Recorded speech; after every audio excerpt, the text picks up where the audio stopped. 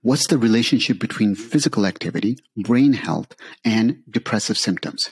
We all know that exercise is really good for the brain, but in a new study looking at about 52,000 adults over the age of 50, what the researchers found was that higher brain function led to higher physical activity 2 years later, and that actually led to lower depressive symptoms. Now, why would brain health lead to more physical activity?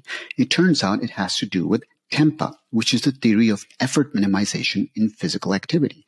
It basically states that we have this automatic tendency to do as less work as possible.